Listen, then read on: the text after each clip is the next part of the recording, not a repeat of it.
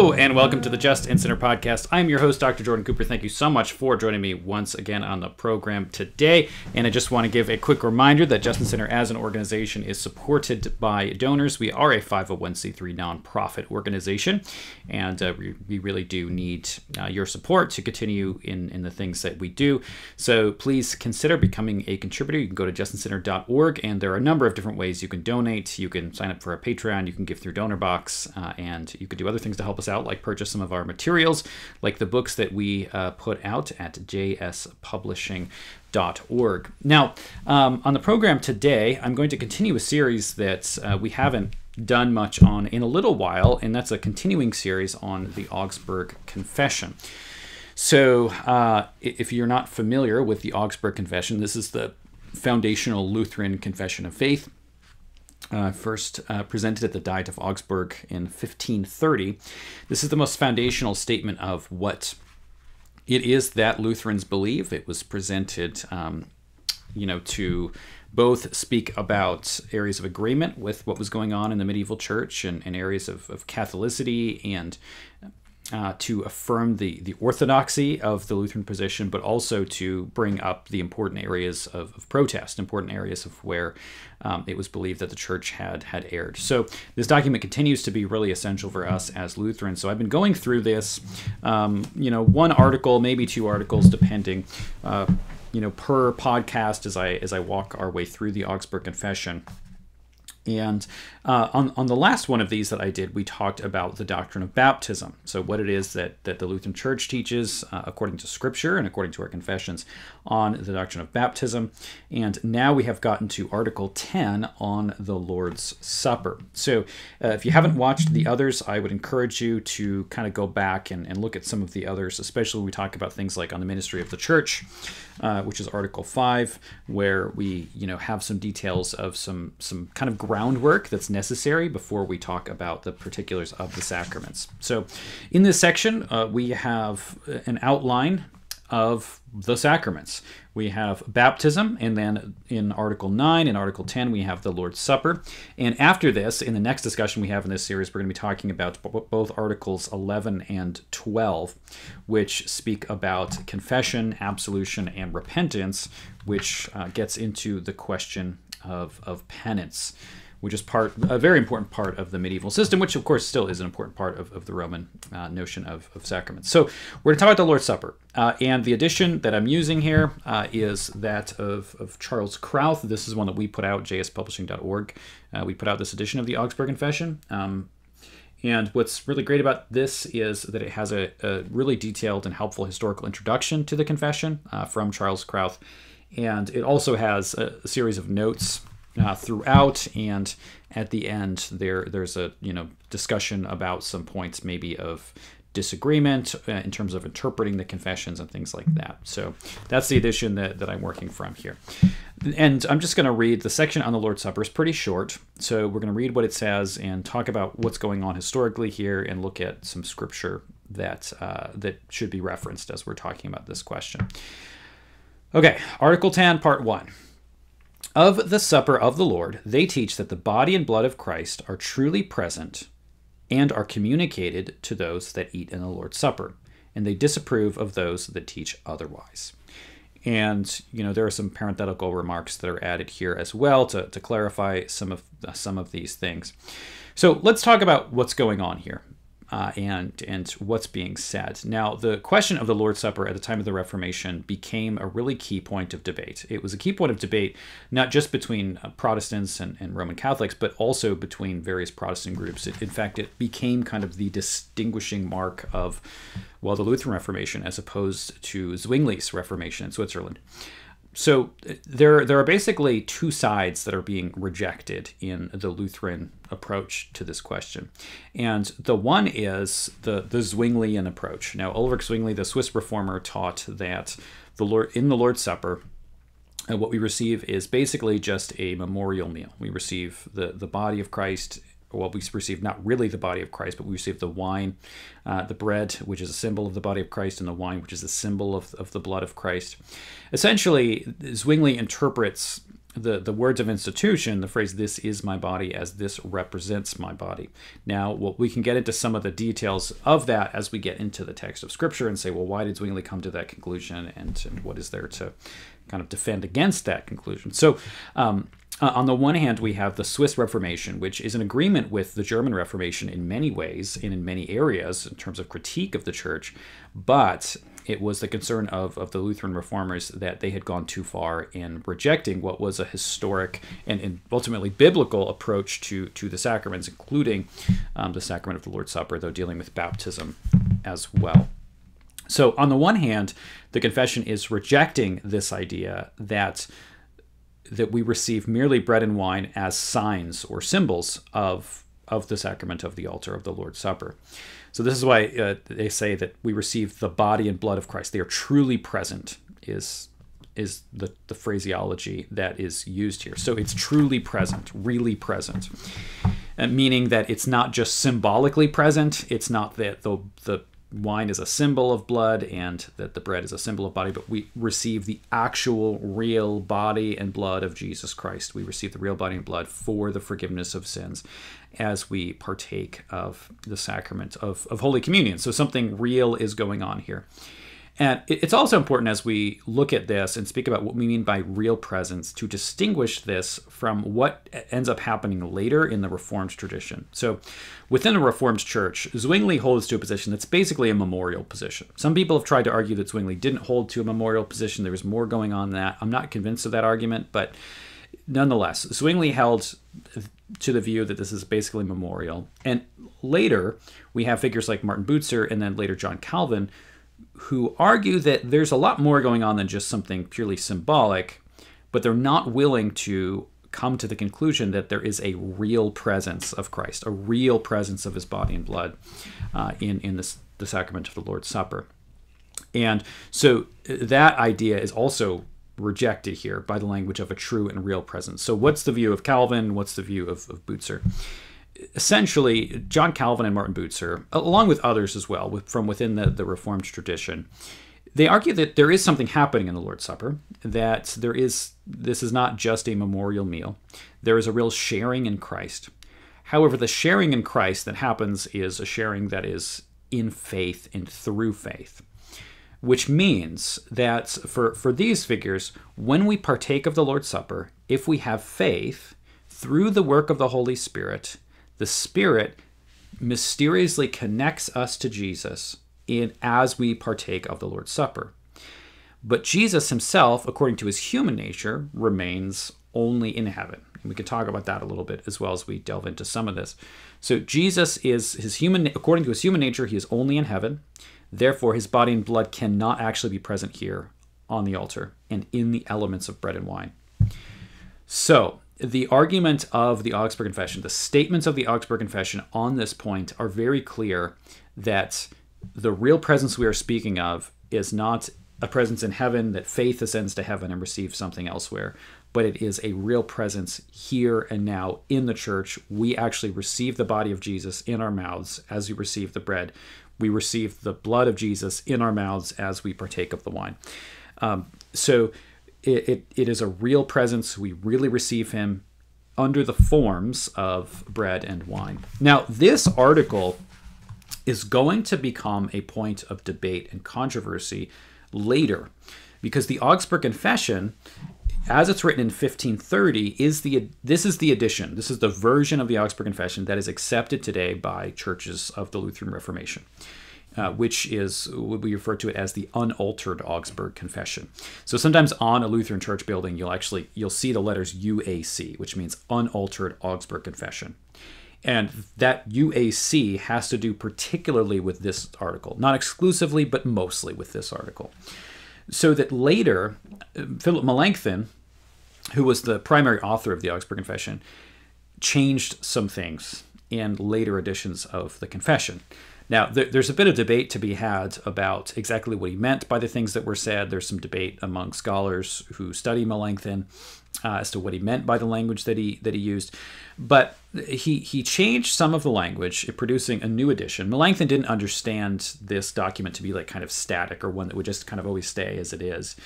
But that's eventually what we did. We kept it in its form, because what we found was that when these documents had been altered, some of the meaning had shifted.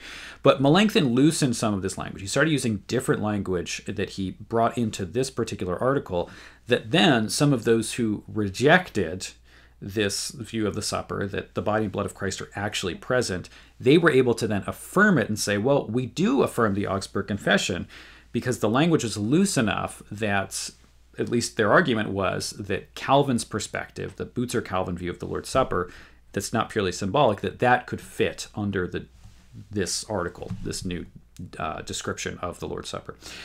So that perspective was rejected by the Lutheran reformers, and this is why when the Book of Concord was put together, which is the compilation of all of the Lutheran theological writings in 1580, the Book of Concord was very clear to adopt the original text of the Augsburg Confession, because it was clearer, it was more unambiguous, that we actually receive the body and blood of Jesus in our mouths as we partake of the sacrament of the altar. So one of the things that is then being rejected is that perspective. Now, that's going to be a large focus of Luther's writings, especially later Luther. And Luther himself is going to end up saying that he says, I would rather drink blood with the Pope than mere wine with the Zwinglians, meaning that according to Luther, the view of the sacrament that was taught in the Roman Catholic Church was much closer to where he was coming from than where the Swiss reformers were coming from on this question. And he sees a fundamental continuity between his own perspective and that of the early church and the medieval church. There are some differences in terms of the way that things are formulated with the idea of transubstantiation, and we'll talk about that a little bit. But we're really arguing or starting from the same starting point, which is we really do receive the body and blood of Jesus. When Jesus says, this is my body, he really means that it is his body. He does not mean this represents my body. So there's a lot more commonality with Rome and the Eastern Orthodox Church and those historic churches here than there is with Zwingli, and even the later perspective of someone like John Calvin or Martin Butzer. All right. So we have that on the one hand that's rejected here. So the idea here is that the true body and blood of Christ, and sometimes if you go to a Lutheran service and you receive the body and blood of Christ, sometimes the pastor will say, this is the true body of Christ. This is the true blood of Christ. And, I have a practice of saying that when I distribute the elements of communion, when I'm presiding over a communion service. And that's just kind of to emphasize, so you understand what's going on. It's the true body. This isn't just body in some symbolic sense, but it's the true body, the real body, the very body of Jesus. Okay. So they are truly present and truly communicated to those who eat of the Lord's Supper. And then on the other side, I mentioned there are kind of two sides. So the other side is the Roman perspective. Now, what exactly is the issue with Rome? Because the issue with Rome isn't really outlined in this particular article. And the function and purpose of this article is mostly to say that we're not on the side of the Zwinglians. Like, they're trying to say we are actually in continuity with the church. We are in agreement on this point. We're not departing from the faith of the church. This is why we have that final statement which says they disapprove of those who teach otherwise. Like, they disapprove of those groups, those groups who were seen as the radical reformers. Now, generally, radical reformer refers to the Anabaptists. But for Luther, Zwingli also was a radical reformer. For the Lutheran tradition, at the time of the Reformation, those like Zwingli were also radical. And Luther himself didn't really differentiate much between Zwingli and the Anabaptists. He kind of saw them as both part of the same general rejection of where the church had been historically. They're kind of throwing out the history of the church. They're adopting kind of anti-sacramental perspectives. So it's not to say that Luther was necessarily correct there, but for Luther, in the way that he sees it, that's really all part of the radical Reformation. Like, it's all kind of part of the same error. So that's being rejected. So the Lutherans are clearly distinguishing themselves to say, to Rome, yes, I know you're critiquing these who say that this stuff is purely symbolic. We're not coming from that perspective. We're not even saying that that's an allowable perspective, right? So they're not saying, well, some people have this view, some people have that view. They're saying we disapprove of those who teach otherwise. They're not part of our movement. That's a totally different movement, which is why at the Colloquy of Marburg, when Martin Luther and Ulrich Zwingli got together to discuss their theology and to kind of hash things out, at the end, Luther said, we're not of the same spirit. Luther was making the point that we can't work together for reform. We're really not coming from the same place. And they did have important areas of agreement, but for Luther, the sacrament of the altar, and I would say the sacraments more generally too, this relates to baptism as well, but the sacrament of the altar was enough of an issue for Luther to say, like, we cannot work together. We're not coming from the same place in terms of what we mean by reform and what our reform movements are trying to do. So, but on the other hand, we have then the Roman view. So what is the difference with the Lutheran view and the Roman view? Now, we'll get into some particulars as we get later into the Augsburg Confession when we talk about practices, because there are some practices that are rejected. Now, the first section of the Augsburg Confession is dealing with doctrines. So we're dealing with like what are key core doctrines that we believe. So this is why we've talked about things like who God is. We talk about the Trinity. We talk about the two natures of Christ, original sin, justification, good works, all of that. And then we're going to get into the abuses of the medieval church. But so part of the groundwork in the very beginning is to say, actually, like, we're not teaching anything different from Christian orthodoxy that's always been considered Christian orthodoxy. And baptism and the Lord's Supper are a part of that. But what eventually is going to come out is that there are certainly disagreements with how Rome has approached the supper in some ways. Now, one is that in this description here, the body and blood of the Lord's Supper are present under the forms of bread and wine. Okay, what does that mean? Because this is really the question that divides the Lutheran Church from Rome's perspective on transubstantiation. Now, if you're not familiar with transubstantiation is the Roman Catholic perspective on the Lord's Supper, and in the Roman perspective, there is an essential transformation of the earthly elements, which are bread and wine, into the body and blood of Christ, to such an extent that the bread and wine no longer remain. So the language is that the substance, or what the thing is, has changed, but the accidents remain the accidents of bread and wine, which means this: the qualities of bread and wine are still there.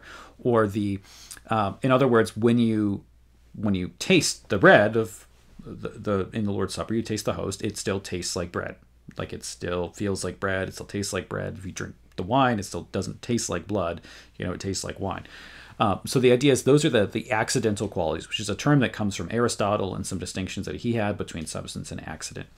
And the substance is the what of a thing is, the accident are the kind of qualities that a thing has. So, for example, you could talk about like the essence of, who you are as a person, right? I am Jordan Cooper, that's who I am, but I have these qualities or these accidental features that are not essential to who I am, but they flow out of who I am, like, my haircut and my beard, or my clothing, or my my height as I was a kid and grew taller, like, that changes. So in other words, the accidental things can change, but the substance can remain the same, right? So if, as I was a kid, I grew up. And so a lot of things change about my physical appearance, about my height, about my, development of the intellect and development of character. Yeah, the essence of who I was remained the same. You're the same essential person, but your qualities do change. So that's basically what the distinction means. So the essence of the Lord's Supper remains the same. So the essence is the essence changes. So it's no longer bread, but it's the body of Christ. But the accidental qualities remain the same. So that's the way that they try to give a kind of philosophical explanation of what's going on in the Lord's Supper. Now, for Luther, this explanation really just tried to prove too much. It tried to put things in too precise of categories, because these kinds of categories they're just not there in Scripture. Scripture never says that the bread and wine cease to exist, and we'll look at the text here in 1 Corinthians, which seems to certainly imply that they do still exist in some way. So this was just, it was too philosophical, it was too much. You're trying to explain away too many truths of Scripture using things that aren't necessary. The early church spoke very clearly about the body and blood of Christ being received in the sacrament without having to resort to this kind of language. The Eastern Church does the same thing.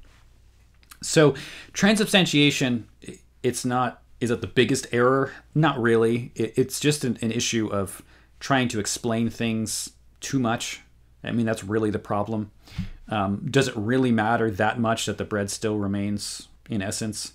Not really. It doesn't really matter that much. The main thing in the supper is that we're receiving the body of Christ and the blood of Christ, which is why Luther is saying he'd much rather receive,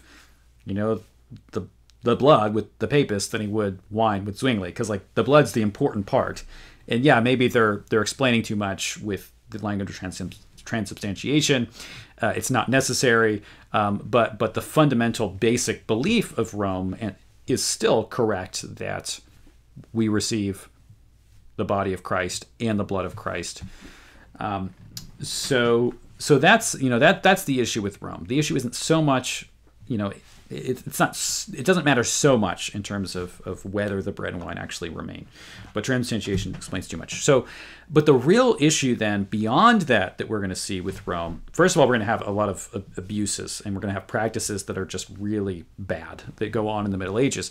And as we do explore kind of the later sections of the Augsburg Confession, I want to delve into some of the history and what's going on here and how these practices developed. But the most obvious of these is that for the late medieval church, the one who receives communion, the communicant, only receives the body of Christ and not the blood of Christ. There is only reception of the host and not of the wine. And there are arguments for that. There are very practical reasons why that idea developed. There's a lot of superstition around that. That's going to be one of the major issues where we say, this is a real abuse of what's going on in the supper, because now you're not actually doing what Jesus said to do. Jesus said, do this, and you're saying, well, we're going to do part of it, but not another part of it.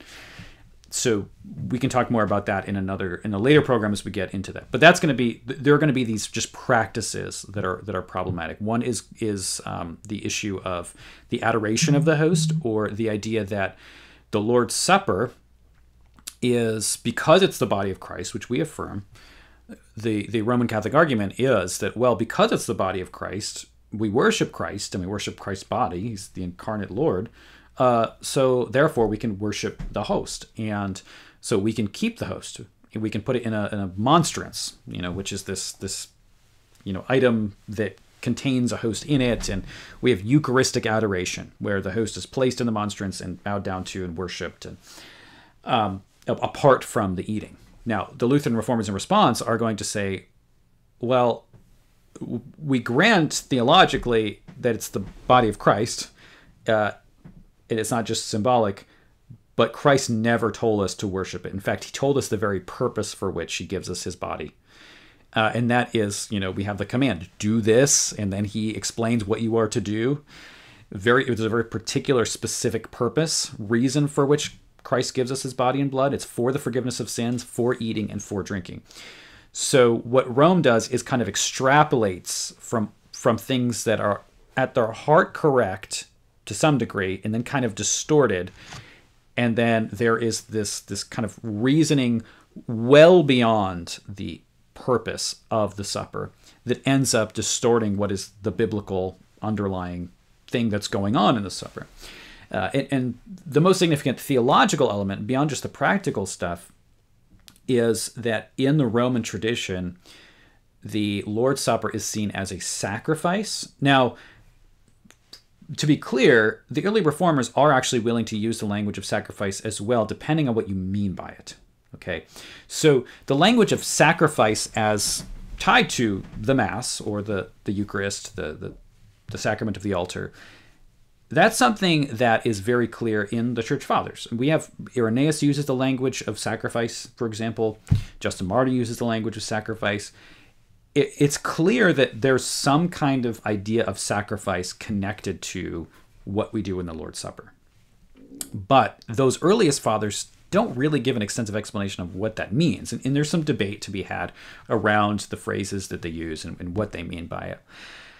But what happens in the medieval church, as this develops, the idea is essentially this, that Christ's body and blood are re-sacrificed on the altar in the service of the Mass.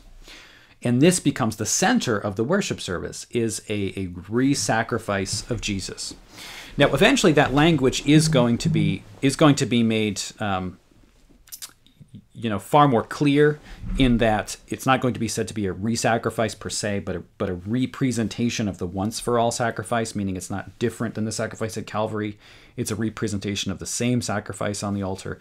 That change comes, I think, largely because of the Reformation, because in the pre-Reformation sources that Luther is dealing with, they're definitely not so careful.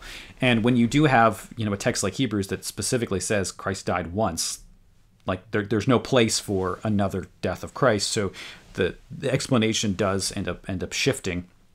So the idea is that the priest acts as an intercessor in the sacrament and offers up the body and blood of Christ as an unbloody sacrifice to God the Father to propitiate the wrath of the Father. And that's what's going on in the medieval understanding that Luther is responding to here. So in response to this, Luther makes a distinction between a sacrifice and a sacrament. And this distinction says that, well, a sacrament is a holy thing that God gives to us. It's a gift of God down to us. A sacrifice is something that we offer to God, and we offer it to God in order to propitiate his wrath. So something like the connection between what the priests were doing in the Old Covenant in their relationship to God on behalf of the people of Israel. And this particular distinction, of course, sacrifice can mean other things too, but we're just linguistically, this is how Luther chooses to define these words in making this particular distinction. Okay. So the idea is that there's a difference between what Rome says, which is it's the priest offering up the sacrifice to the Father, whereas Luther's saying, no, the Father sends the Son, right? The Son comes down to the altar, and the pastor is the means by which that gift of the Father who's sending the Son comes through the words of the pastor, through the elements, and is received by the congregants. So the direction of worship shifts, the direction of what's going on in the supper shifts from priest for the people to God, and then it's God through the priest to us. That's the Lutheran perspective. So you see those two different views. And this does end up very practical. It's practical for a lot of reasons. A lot of practices in the church depend on a particular approach to sacrifice. So, for example, private masses, the idea that the priest can offer up private masses on behalf of someone who's not even there. Because, well, the essential or fundamental thing that's going on is the priest offering the sacrifice to the Father. So even if the one who the sacrifice is offered for isn't there, they can still receive the benefits of it. And that is this kind of rending of the sacrifice, or the what the priest is doing, what the pastor is doing, from the actual reception by the congregant or the communicant. And that's the kind of corruption that we would point out that's going on in the church, which is not consistent with the early church. And it's not consistent, certainly, with Scripture, because Jesus commands all of this in a particular context, which is that it's done in the communion of, with the fellowship of the saints all together in one place. That's the pastor's role here, whatever it may be, is for the purpose of the partaking of that in this communal fellowship in the church as we are gathered together. So that's been torn apart. Now, we can talk, as I mentioned, the church fathers do speak about it at the supper as a sacrifice. Philip Melanchthon has a lot of writing on this, especially in the Apology of the Augsburg Confession. And there's some ways we can talk about sacrifice in connection to the supper. For example, the term Eucharist literally means thanksgiving. Part of what's going on when we commune with God, when we fellowship with God, and we do this in the worship service, is that as he grants his grace to us, we respond with thanksgiving. And there is a sacrifice of thanksgiving. This is what Paul references in Romans 12, for example, that we are living sacrifices. So we are to offer ourselves as a sacrifice of thanksgiving and praise. So can we talk about sacrifice in the sacrament of the altar? Yeah, in a sense, if what we're saying is, as God gives us his grace, we offer ourselves as a living sacrifice in thanksgiving. So our sacrifice is a response of praise to Christ's once for all sacrifice for us. And, beyond that too, we would certainly say that the sacrifice of Jesus and the benefits of his sacrifice are delivered through the sacrament. Because as Jesus says, this is given for the forgiveness of sins. It's his body and blood for the forgiveness of sins. So we receive it for the forgiveness of sins. Why do we have the forgiveness of sins? Because Jesus accomplished in one salvation for us through his life, death, and resurrection. So, we could say this, that when the fathers speak, for example, about the Eucharist as a sacrifice, is it what they're saying that essentially the benefits of the sacrifice are given to us in the supper? Yeah, sure. There's no issue there. So a lot of it depends on what you mean by the terminology as we kind of unpack that a bit. And so, especially when we're looking at the fathers, and that's a whole separate question. We could delve quite a bit into what exactly the fathers do mean by sacrifice and how it's being used. And I would say there's a lot of variance there in the early church, but none of those fathers are going to have this idea that you can have this total separation of what the priest is doing and the actual communion of individuals together in a gathered body.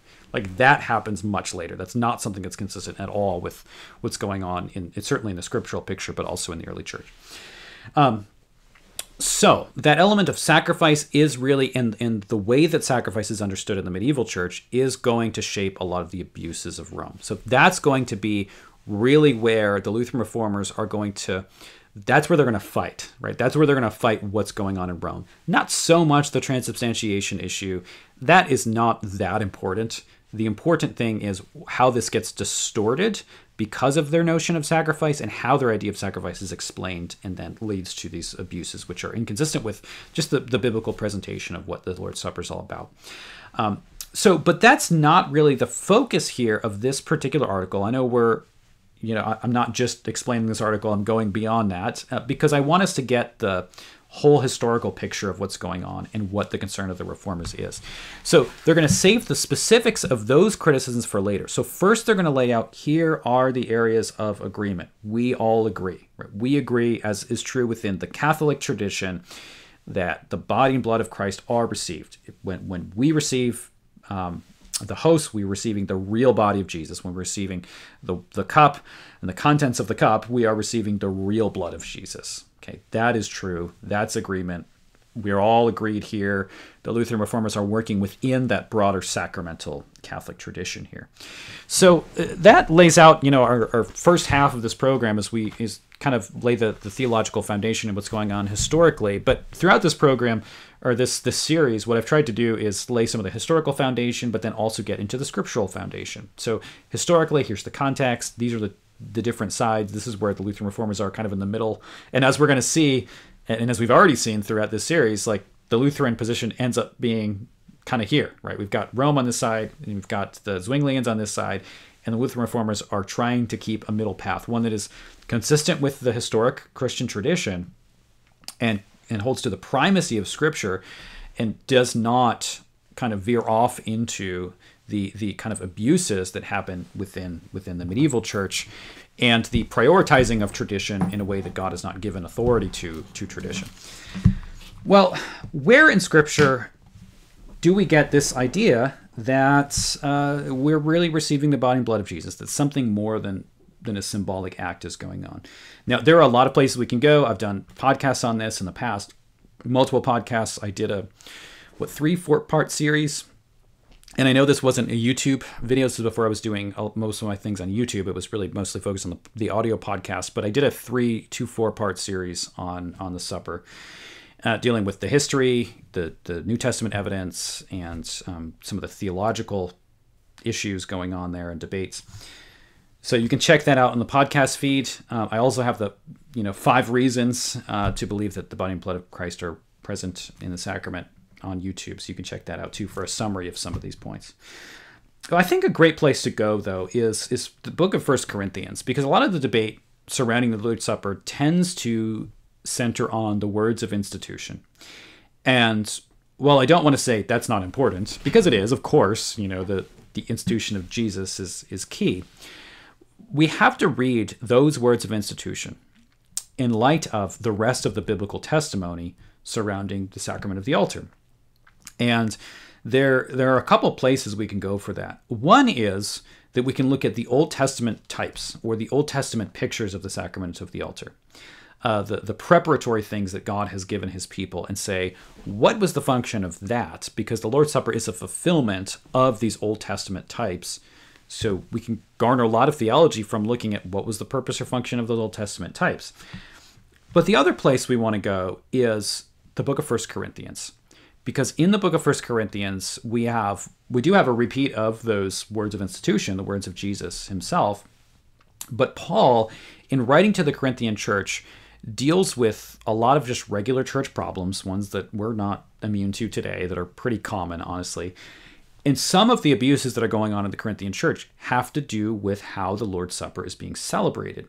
And there are people who are getting drunk during the Lord's Supper. There are people who are, fighting over how much bread everybody gets, and they're shoving people out of the way and stealing bread from others. There's all sorts of wacky stuff going on. Now, the great thing about problems in the church and heresies, can there be a great thing? Yeah, and that is that this forces the church to then deal with the issues by outlining what is right. When we see the error, we're forced then to get more in detail about what's right. So Paul does this as he's explaining what's going on in the sacrament of the Lord's Supper. So there are two sections in 1 Corinthians that deal with the Lord's Supper that give us some really helpful comments regarding what's going on in the supper. The first is from 1 Corinthians chapter 10. And this starts in verse 14. He says this, "Therefore, my beloved, shun the worship of idols. I speak as to sensible men. Judge for yourselves what I say. The cup of blessing, which we bless, is it not a participation in the blood of Christ? The bread which we break, is it not a participation in the body of Christ? Because there is one bread, we who are many are one body, for we all take of one bread." And so, and we can move on. There's more to say lower, but in that particular passage. But let me just stop there and say a couple things. This notion of a participation or a sharing or in a fellowship, it all depends on which translation you're using, but they all have some kind of phraseology like that. Is that the language is very clear that there is something more going on than simply remembering the blood of Jesus or remembering the body of Jesus. And this is a participation or a sharing in. So the question is, what does that mean? Because it certainly sounds like something more is going on in the supper than just remembering the body of Jesus or remembering the blood of Jesus or celebrating the body or celebrating the blood. The language is of partaking or of fellowshipping or of sharing. And there is one way that a lot of people have responded to this, and this is what Zwingli did. So in response to this, Zwingli said, okay, well, first of all, he grants that the language there is of sharing. So he can't ignore that. He doesn't try to make an argument that this should better be translated as it's a remembrance of the body of Christ. You really can't, from the Greek, make that argument. So he doesn't go there. You really can't go there. So instead, what he says is, well, when we partake of the body of Christ or we share in the body of Christ, this has to do with the sharing in the church. We share in the body of Christ, that is the fellowship of believers. Now, this actually makes some sense contextually. I say that because Paul does continually speak about there being one body, that is the church. We partake of one bread, and we as a church are one body.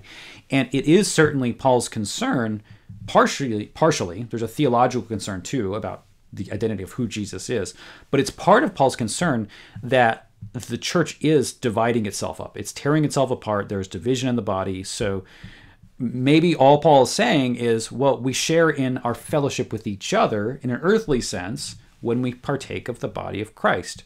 And sure, that makes a lot of sense.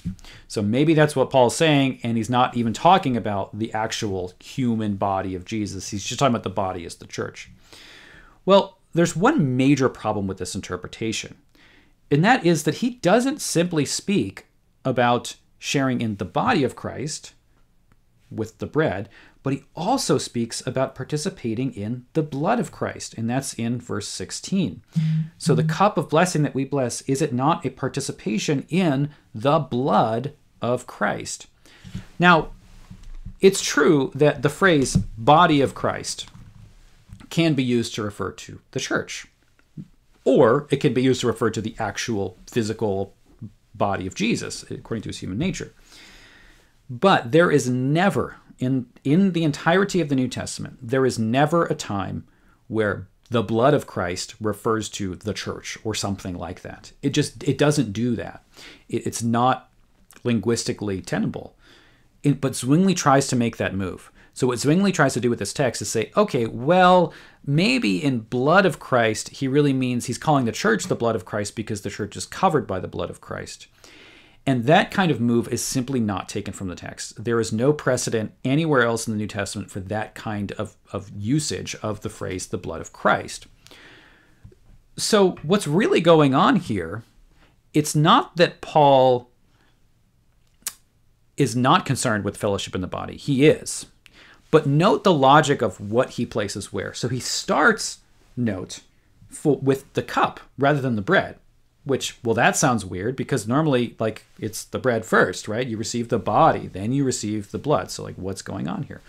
Well, Paul starts purposefully with the cup because first of all, he knows that he's speaking to the Corinthians in this way as if they already know this. Like, he says, is it not this? Like, don't you know that this is what's going on here?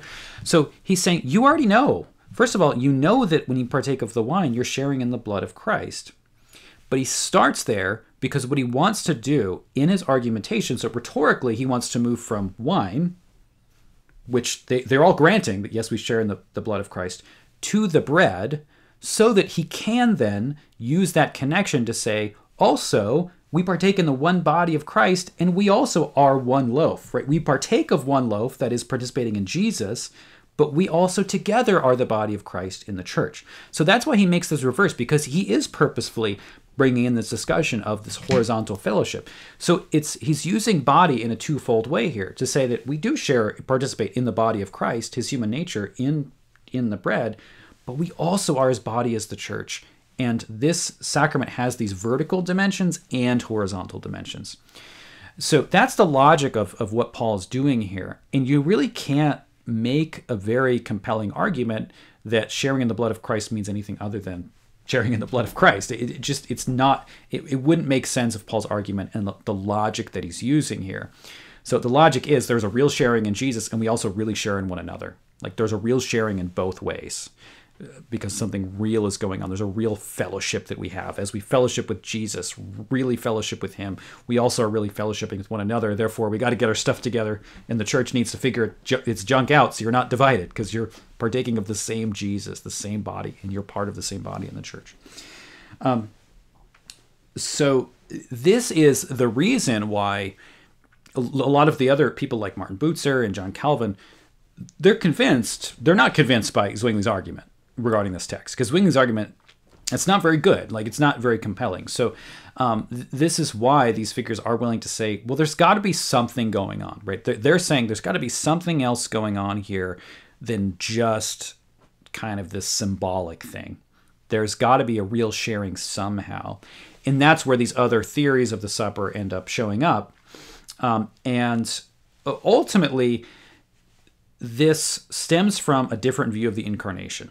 And this is where Luther and Zwingli end up debating, is Zwingli says, well, if Jesus really is human, and we know even from the Creed, right, he's ascended at the right hand of the Father. If he's human bodies can't be like in a bunch of places. So how can Jesus' human body be like all over the place on all these altars and all these churches? It doesn't make any sense, because that's not what a human body does. Therefore, he says, well, his human body is ascended into heaven, so he can't be here in the bread and the wine. Calvin essentially agrees with Zwingli here. Luther puts forth a lengthy argument, and many others do later, about this issue, defending, and I think defending well, the idea that, yes, Jesus does have a true human nature, but also because of the nature of the incarnation, that this human nature is united to the Godhead. This is united to the Son, the eternal Son, the Logos. Because of that, divine powers can be used through the human nature. not in such a way that the human nature ceases to be human, but because of the union of natures, his human body is not limited in where it can be. But Calvin agrees with Zwingli's argument regarding the human nature of Christ. So that's the reason why he can't take this sharing idea, this sharing language. He can't grab onto that and say, it must mean that Jesus is really here. So that's where he looks for this alternate way of saying, well, somehow we've got to share in Jesus, but he can't really be here. And if Jesus can't come here, the only other option is that I go there, where his human nature is. So this is where you have the Holy Spirit as this mediating force. And the language that Calvin uses in his Institutes is that my soul ascends to the heavenlies to share in the body and blood of Christ. It's a very weird explanation, but it's one that he comes up with trying to reconcile what he believes are two truths. And the one is we share in Jesus, and the other is Jesus is stuck at the right hand and can't go anywhere else. And of course, we would deny the second, but this is where he comes up with this very confusing idea of how it is that we receive Christ in the supper, while denying that he's actually present here in the bread and the wine as we partake of the supper. So Paul goes on here. He says in verse 18, consider the practice of Israel are not those who eat the sacrifices partners in the altar.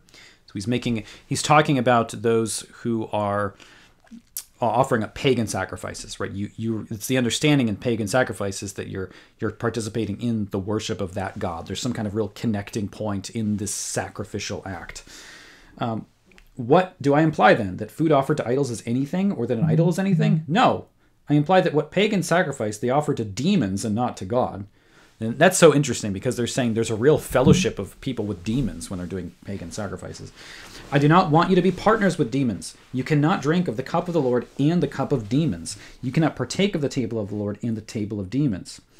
So he's saying that paganism and Christianity cannot mix, because when you are doing these pagan practices, you're really, just as you're participating in Christ in the sacrament of the altar, if you're doing this pagan stuff, you're actually sharing in demons, like you're fellowshipping with demons. There's something more going on here than just this external connection to like, I am saying something about a demon or remembering a demon. Like the whole point of the argument is based on something real going on here. There's something real going on here. There's a real fellowship with Jesus. And because we're really sharing in him, this is why that's the kind of sharing that we're supposed to have, and we do have with Jesus. But that's why paganism is so bad, because if we really share in Jesus, you can't also really share in some intimate way with the demonic. You can't do that. This is very similar to the same argument he makes in the same book regarding the question of sexual immorality. You can't share in a prostitute in the way that you share in Christ. And it's that language of intimacy and union that's beyond just, some kind of external, I'm identifying myself with Jesus. It's something intimate and real. We're really united with him. And if you're uniting yourself with a prostitute, you can't do that because your union is with Jesus. And that's what's going on here too. So the language is of union and of sharing in him and who he is. Then Paul goes on in chapter 11 to describe this a little more. And there's quite a bit here that he says, but I'm just going to read part of it. In verse 23, he gives us the words of institution. For I received from the Lord what I also delivered to you, that the Lord Jesus, on the night when he was betrayed, took bread. And when he had given thanks, he broke it and said, "This is my body, which is for you. Do this in remembrance of me." In the same way also, the cup after supper, saying, "This cup is the new covenant in my blood. Do this as often as you drink it in remembrance of me. For as often as you eat this bread and drink this cup, you proclaim the Lord's death until he comes." And this is exactly what we use in our liturgy. When I read this, I want to chant it because that's what I do when I preside over the supper, is chant the words of institution. It's hard for me to read that and not do that. So, but these are the words of Jesus. So he's saying, and he's giving this in a kind of liturgical formula purposefully. He's saying, I received this from the Lord, and this is what I delivered to you. These are the words that I gave to you. You know these words. This is what the sacrament of the altar is. This is what's going on. And this is just a reiteration of the words of institution that we have in the Synoptic Gospels.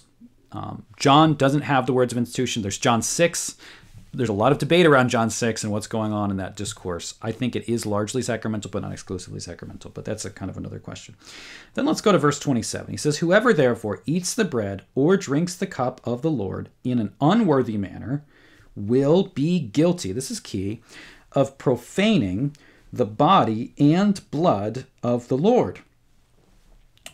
What's going on here? Now, this is really key, because in Calvin's approach to the Lord's Supper, he's not going to say that everyone who receives the body of Christ, or the bread, actually receives the body of Christ. What he's going to say, it's only those who have faith, or really the elect for Calvin. It's only those who have faith that receive Jesus. And they don't really do it through the bread and the wine, but they really only commune with Jesus at the moment that you're also partaking of the bread and the wine. It's kind of a simultaneous thing, but it's not really by means of the bread and wine. It's a different thing. So you can't objectively say, this is the body of Christ. You could say, well, the one who has true faith does commune with Christ as they're partaking of the bread. But the bread is not the body of Christ. It's not the body of Christ in the Reformed system. So what that means is there ends up being this big disagreement between, and this is a really key point to demonstrate the difference between the Lutheran and Reformed approach to this. There ends up being a debate about the nature of the communion of the unworthy. Whereas the Lutherans say everyone receives the body of Christ because it's objectively true. It's universal and it's objective, which is part of a broader Lutheran idea that the grace of God, the promises of God, all of them are universal and objective, meaning the word of God is universal and objective. Every time the word of God is proclaimed, the Spirit is at work in that word. The act of baptism is objective and universal. It's always valid. It's always efficacious. One can reject it, but that doesn't invalidate the baptism itself. There is no empty sacrament. There is no empty word, okay? Which is different from how the Reformed are going to interpret this. So that plays itself out in this question of the communion of the ungodly. And so for the Lutheran, because it's objective and true, you receive the body of Christ because it's the body of Christ, because the word of God says so. It's universally true. It's just true. Now, whether you have faith or unbelief determines whether it benefits you or not, because Paul's very clear, as he explains here, that you can receive the body of Christ unto condemnation, but the objectivity of what's going on is not dependent on faith. Faith simply receives that which is true and there, right? So faith, the work of faith is receptive.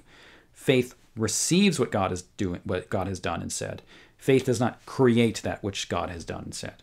So faith doesn't create the reality of the real presence in the sacrament. It receives the reality of the real presence of Christ in the sacrament. That's what faith does. Calvin says the opposite. It's faith that determines whether there's a real sharing in Christ or not. So if you have faith, you share in Christ. And so you see it's reversed. But this text is so key because Paul says here that the reason why partaking of the supper in an unworthy way is such a serious sin, so serious that people in Corinth are dying. The reason it's such a serious sin is because you're sinning against the body and blood of the Lord, he says. You're profaning the body of the Lord and blood of the Lord. So you're profaning something that is holy. In other words, it is the body of the Lord. Like, that's the whole point of the argument. It rests on the notion that this is the real body of Jesus that we're receiving in the sacrament. And that's why your sin is so serious. And he doesn't just say, notice that Paul doesn't just say, you're guilty of sinning against God because God has given you a command to be worthy when you take the bread and wine. He doesn't just use the general language of sin or breaking God's laws or breaking God's commandments or even just sinning against the Son or sinning against Jesus. But he gets very specific so that what you're sinning against is the body of Jesus and what you're sinning against is the blood of Jesus. So it's very particular so that if you're sinning in the supper, why it matters so much is that it is the very place where God himself is present. The Son is present in his body and blood. And there's where we have this kind of parallel between what's going on here and the seriousness here that leads to death even, and what happens in the Old Covenant, right? In the Old Testament, those holy places where God himself is, like the temple or like Mount Sinai, if you were to approach that unworthily because of your sin, you would die. And that is what Paul is drawing on in his explanation of the supper. It's the same thing. Because it is so holy, because it is where God himself is here, if you approach God unworthily in this way, without faith and repentance, you die. Like the same kind of thing is happening here. He's showing this connection. So it really only makes sense with a perspective that something is going on, not just for those who have faith, but also objectively for those who don't, because that's the reason for their sinning against the body and blood of Christ. And that's the reason why it's so serious. So yeah, we spent this time looking at, 1 Corinthians, and I wanted to spend time here more than other places, just because I think that this lays out the case really well. If we're going to go to like one set of text, one part of Scripture that lays all of it out, this is really the place where I'd go. There's even a lot more to say on this text. But let me just say in the few minutes we have left before we end here, the question always comes up then, well, when Jesus says, this is my body, right? There's a lot of debate over whether that's symbolic or not. When Jesus says, this is my body, does Jesus mean it is his body? And we would say yes. What Jesus held in his hand and he said, this is my body, it is exactly what he said. That is his body. And when we say those words of institution at the church service, when we hold up that host and say, this is my body, it is Jesus's body. It really is. It is not representative of Jesus's body. There's so much to say about that sentence, and we could spend a whole program on that question of the words of institution. But let me just say a couple things. One is, if you're going to identify this is my body as a symbolic statement, you have to ask the question, which part of that statement is the symbol? Is it this? Most people are going to say no. Andreas Karlstadt, who was an associate of Luther, actually said yes, that Jesus, when he said, this is my body, he was pointing to himself. This is my body, given for you, and then gave bread. It was weird interpretation. Most people don't take that. So is it body? Well, it can't really be body because he's saying my body broken for you. Like most people recognize that when he's referencing body, he's referencing his real body because he's identifying it with what's about to happen on the cross. So the body part isn't symbolic. Most people aren't going to argue for that. So where people go when they say where there's symbolism is in the term is. They're going to say, well, is the symbolic term. Right? Is means represents. And so the question is, does is mean represents in that phrase? Does it mean represents? Well, in order to establish that, you'd have to see, one, that contextually there's a reason for not taking it literally. Right? You should basically assume what is the straightforward reading, and unless there's significant textual evidence and reason to see otherwise. And sometimes there is because of the poetic genre that's very clear there, or there are various other clues within the text and genre and things like that to say, okay, something else is going on there. First of all, I would say I don't see that there. I don't see that there. And even when you look at the surrounding context of the Passover meal, you have the killing of the lamb and the actual eating of the lamb, not a symbol of the lamb. You have all of the Old Covenant portrayals of what becomes the Lord's Supper, of this miraculous bread from heaven, the manna that's received that Paul connects with the Lord's Supper. There is when you kill a sacrifice in the Old Testament, in the Levitical law, those sacrifices that were eaten, because not all of them were, but those that were eaten were just that, eaten. Like not a symbol of the sacrifice. The actual sacrifice was the thing that was eaten. And the process of sacrifice involved both the killing of the sacrifice as well as the consuming of the sacrifice. It's all part of one sacrificial act. So all of that background just makes the most sense of this being understood in that context.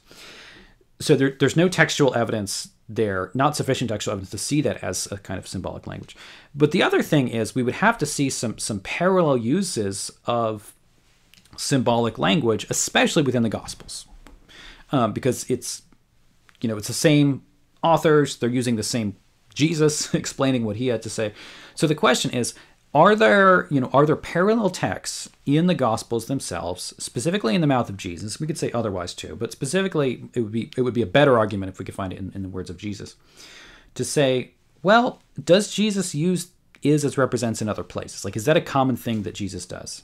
Is that a linguistic construction he has? Well, the thing that people will point to most often is where Jesus says things like, well, I am the vine, right? I am the vine. Saying, well, of course, that's symbolic. We all know Jesus isn't literally a vine, which is true. Like, we're not going to say Jesus never uses figurative language. And we would say, well, because this is kind of parabolic, it's one of these I am statements, we have, and specifically because we know Jesus isn't a plant. I mean, contextually, that would make no sense either. Like, we have enough textual evidence to say, like, hermeneutically, no one's going to come to the conclusion that Jesus is a plant, like literally a plant. I mean, maybe somebody does, I don't know. But most of us aren't literalists in that sense. And we're going to be like, okay, clearly there's something going on in terms of the use of symbolic language here. So grant that, of course. But the question is a statement like that, is that statement parallel to this is my body? Because what you have to establish is not only that Jesus uses symbolic language, which of course he does, but that there is a precedent for using symbolic language in the same way that the Lord's Supper is supposedly symbolic language, and that is would have to be the symbolic sense. What you would have to do is find a phrase that said that where what Jesus says when he says I am or this is something, where is or am means represents. And that's not the case with I am the vine or those other similar statements, or I am the door, these kind of things. No, I am the door. When Jesus says that, for example, he's not saying I represent the door. No, he's saying I really am the door, but what's symbolic is door, right? He really is, the entrance into the heavenly throne room of the Father, like a door would be. He really is a vine. But what does vine mean? Vine is the symbolic part of that sentence, which means life source in that instance, right? Just like vine and branches receive their life from the vine, we receive our life from him. So they're not parallel statements, and you can't find a parallel statement in the words of Jesus to this is my body, where is means represents, because that's not a figure of speech that Jesus uses. That's not what's going on in the text. So there's plenty more to say about that. We can delve into some other arguments from exegetes on that question, and there's plenty to say. There's been a lot written on that in the last 500 years. But this is part of our ongoing series on the Augsburg Confession. I hope you appreciated this. If you haven't watched the other ones, feel free to. This is meant to be kind of introduction to Lutheran doctrine as we walk through what the Augsburg Confession says, what's going on in terms of historical context for that, each particular article, and then what the biblical precedent is for those things. So thanks so much. Please do make sure to subscribe on the YouTube channel as well as on your podcast app, and we'll see you in the next one. God bless.